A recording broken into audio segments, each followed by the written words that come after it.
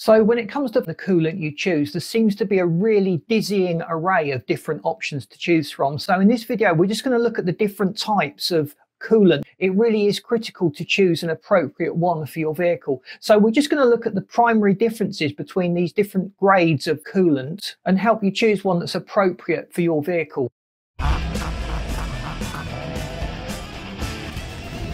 You've noticed that the coolant level in your engine is low and you need to top it up. There's a fatal mistake. There is a fluid that you should never put into your engine, but about 80 or 90% of motorists are just putting this fluid into their engine, causing all sorts of problems. But when looking at the massive array of different antifreezes and coolants on offer, it can get really confusing. So this video, we're just going to look at the main types of coolant and just give you the information you need so you can choose an appropriate coolant that's going to work well in your engine and help prolong the life of your engine. So coolant in the engine isn't just there to prevent it freezing. Obviously, you don't want the water inside the engine actually freezing, because as water expands, it causes problems within the block. So engine designers have taken this into account. They've got core plugs that will push out and take some of that pressure, but it's still a risk. If your water in the engine freezes, you do risk cracking major components within the engine block. So antifreeze is an essential, but it doesn't just prevent freezing. It also assists the cooling. It resists corrosion inside the engine itself. It can keep the water pump working efficiently by adding a little bit of lubrication to that. Now, the average engine has got many different types of metal. So some use aluminium, others use other alloys or other types of metal. Some engines have even got special coatings in certain parts of the engine. So choosing a coolant with an additive that is not going to interfere with those metals and metal properties is really the aim that you should go for. And you can't really just go into a shop and judge the coolant by the colour. The years have gone by where you could just buy a coolant according to colour, where the colour actually meant something. It seems to be almost random now, with different brands using different colours and different grades. But if you're just familiar with the contents of coolant, you can make wise decisions when it comes to choosing a coolant or an antifreeze additive to put into your engine. So the two basic types of coolant. There's ethylene glycol based coolant. Now that's the most common. It's usually green in colour, and it provides excellent heat transfer properties, which is why it's been used as this component. And propylene glycol based coolants, which is usually a pink or an orange colour, it's less toxic, so it's more environmentally friendly than ethylene glycol. But if only it was as simple as those two types. We've got IAT, inorganic additive technology, OAT, organic additive technology, HOAT, HOAT, a hybrid organic acid technology. And then for the modern batch of electric cars, you've got a completely different formulation of coolant. So I won't go too much into those systems because most of our readers have got either gasoline, petrol or diesel powered cars. So IAT was used for many years, but it depletes very quickly, typically around 24,000 miles, and it needs to be replaced. They'll use inorganic salts inside, such as silicates and phosphates. And because these are inorganic, it forms a protective barrier on the metal surfaces inside the engine. The benefit of OAT, organic acid technology fluids, is that they last a lot longer, typically twice as long as the inorganic additives. But you certainly can't mix those two types. You will definitely have problems if you mix those different types. So the hybrids are often specified by manufacturers. So we see Chrysler and Ford, and they take the best components of the IAT and the OAT additives and mix them in such a way that they're not going to interfere with one another. They give you the extended life, about 5 years, 50,000 miles, and they won't accelerate the corrosion that goes on inside the engine. So silicate or silicat, which is often the name given to it in certain regions and locations, resists corrosion inside the engine. A lot of Volkswagen Group cars originally came with a little silicate bag which would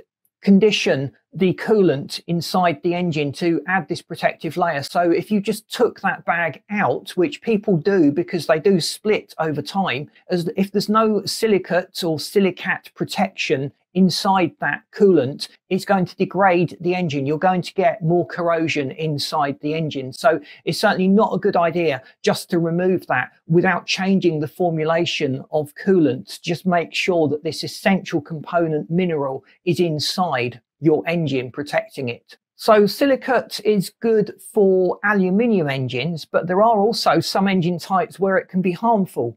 So you can see the importance of choosing the correct coolant for your engine. The manufacturer's recommendations is certainly the benchmark you should be aiming at. But bear in mind, manufacturers have often changed and improved formulations over the years. If your car is about 10, 15 years old, you may well find you can no longer buy the coolant formulation that they're recommending because it's evolved, it's moved on. So understanding how this has evolved and moved on can help you to make good decisions when it comes to coolants. So don't mix coolants. If you're adding a different type of coolant to your engine, make sure you've done a complete flush on the old coolant just to make sure there's none of that left in the engine, because that can accelerate the wear and tear or the degradation on the inside of the engine due to corrosion in some cases. So you just need to be careful. Make sure that the formulation you use is complete in the system and that you're not mixing different types, particularly the IAT and the OAT types. So what's this fluid you should never ever put inside your car's engine that so many motorists do without thinking? Well, it's tap water. Tap water contains mineral deposits. In our area, it is extremely hard. There's terrific amounts of calcium deposits in our local water. You can actually see it silting up the taps in our kitchen sink and in our bathroom as well. But inside the kettle where you boil it, you notice that building up. And it's not very long before you have to completely descale your kettle in our area. So imagine what's going on inside the engine. You've got your water pump. It's trying its best to move this hot fluid around, but this calcium layer and all these other sediments and minerals have started to form deposits, and it's clogging up the flow of water around the engine itself. So that really is a big no-no. So you should never ever put tap water into your engine. This contains mineral deposits which will build up and cause problems inside the engine. You should only use pure water, a filtered water, distilled water, or a deionized water. Anything really that doesn't have those mineral deposits would be suitable to go into your car's cooling system. Tap water also has a much lower boiling point than coolant that you have in your engine. So the pressure inside the radiator and the cooling system of the car will build up much more quickly if there is no coolant present or if there's an insufficient level of coolant inside the engine.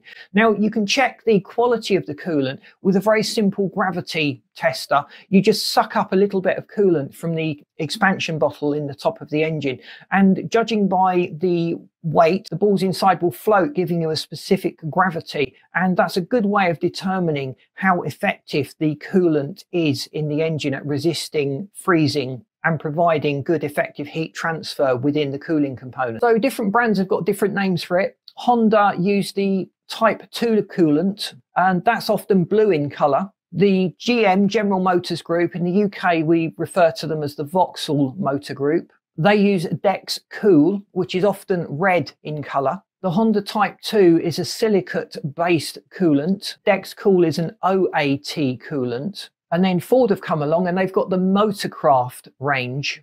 And these come as IATs or HOAT, just depending on the product and the application, which makes sense because the range of engines that Ford offer vary considerably. They've got large naturally aspirated engines. They've got small turbocharged engines, 3-cylinder, 6, 8-cylinder engines. So they're all going to have different needs when it comes to the formulation. So for modern engines, you're really looking for something that is silicone and phosphate free. Those two components will play havoc on components in the engine, particularly the catalyst and the oxygen sensors. So in most cases, you'll buy a concentrated form of this additive and you'll dilute it in a ratio recommended by the manufacturer of the coolant itself, which is generally a 50-50 ratio, but there are some variations. So check the instructions before you do this. You've got your handbook. You've got the manufacturer's recommendations, and you can even consult your local dealer and see what they are recommending. So it's vitally important to choose the right coolant for your engine.